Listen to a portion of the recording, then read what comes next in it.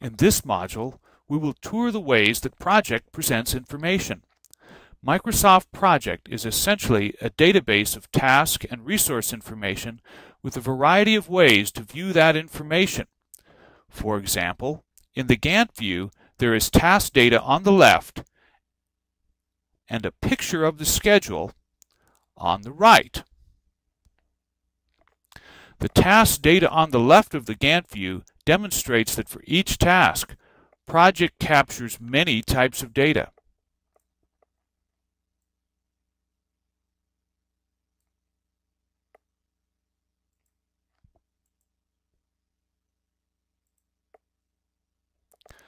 Now we'll take a look at other ways Project displays task information.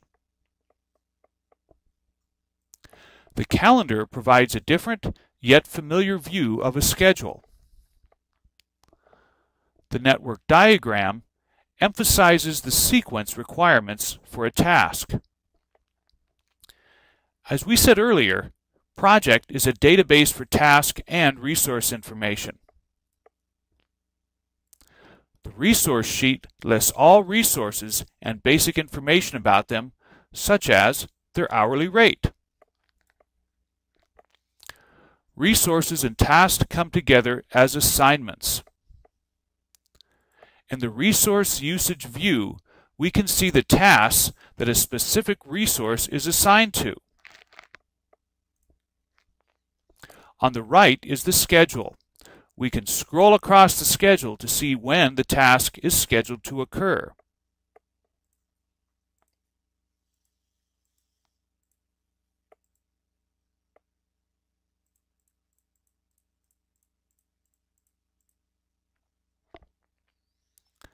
As a final example of the way that Project stores information, we'll return to the Gantt chart.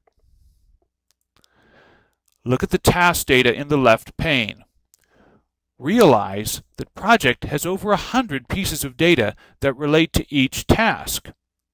Project organizes this data by tables. We use the View menu to select our tables.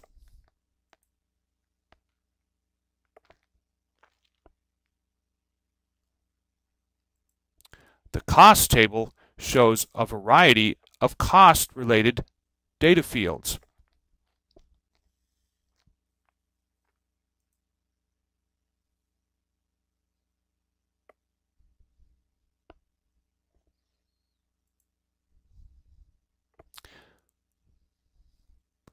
Finally, there are many different tables to choose from. Now that you have seen some of the many ways that Project displays information, continue to explore views and tables using the View menu.